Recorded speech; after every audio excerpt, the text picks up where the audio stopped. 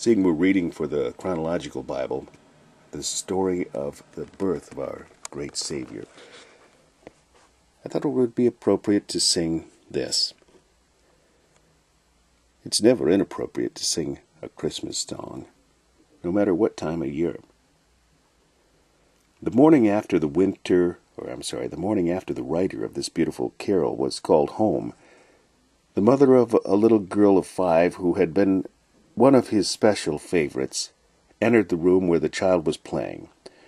Holding the little face between her hands, she said tearfully, "Bishop Brooks has gone to heaven." "Oh, Mama," was the reply, "how happy the angels will be." This little true story paints but a part of the story of Phillips Brooks, preacher extraordinaire, lover of children, gifted orator, poet, and above all, a believer with all his soul in the divine Son of God, whom he preached and for whom he lived. The idea for this song had been simmering in the heart of Philip Brooks since 1865, when on a trip abroad he was able to spend Christmas in Bethlehem. This, for his day, was unusual, and was an experience he would never forget. On Sunday, December 24th, he rode on horseback from Jerusalem to Bethlehem, and as twilight was falling, he went out to the field, where tradition says the shepherd saw the glory of the Lord. As he looked toward the little town of Bethlehem, with the moon acting as the illuminator, and the stars shining in the sky, he witnessed a scene much the same as the shepherds had witnessed almost 2,000 years before, except for the absence of the great light. And the shepherds, nothing had changed very much. Instead of a candle to light their way, some who were traveling through the quiet streets were using lamps.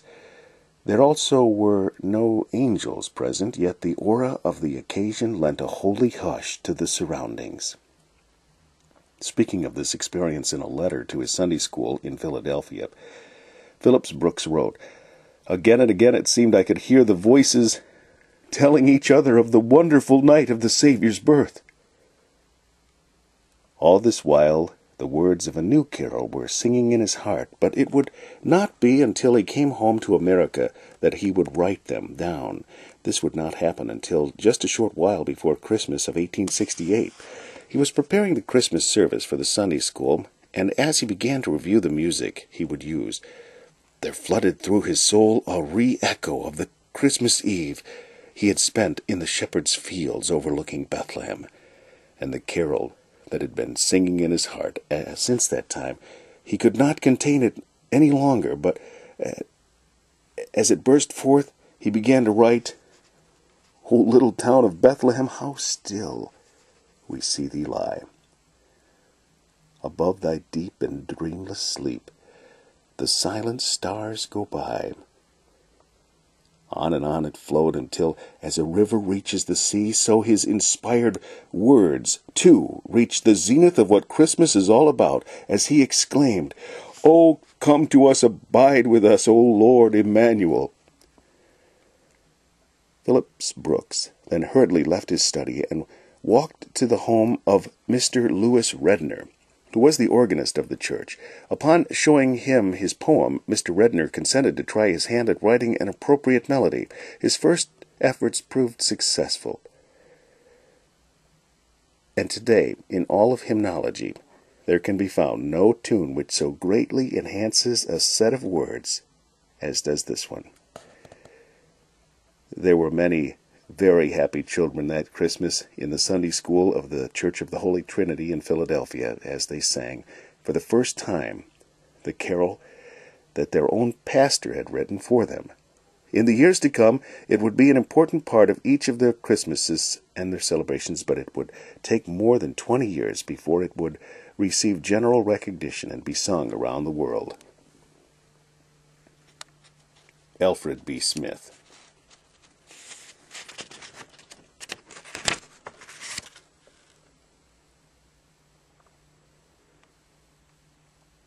O little town of Bethlehem, how still we see thee lie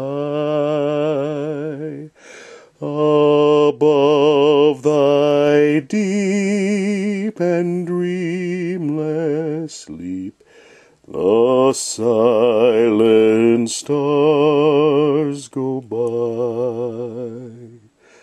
yet in thy dark streets shineth the everlasting light. The hopes and fears of all the years are met in thee tonight. For Christ is born of Mary and gathered all above. While mortals sleep, the angels keep their watch of wondering love. O morning stars together proclaim the holy birth, and praises sing to God the King, and peace to men on earth. How silently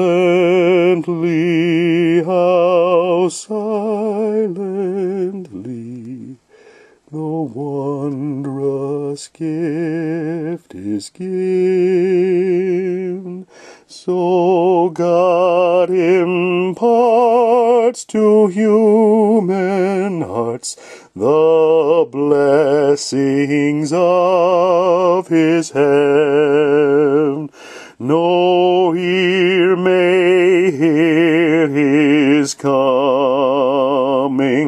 but in this world of sin, where meek souls will receive him still, the dear Christ enters in.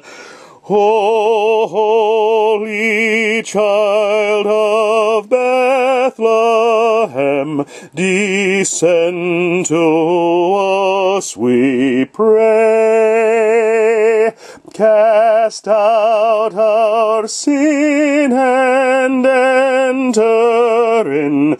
Be born in us today. We hear the Christmas angels the great glad tidings tell. Oh, come to us, abide with us. Our Lord Emmanuel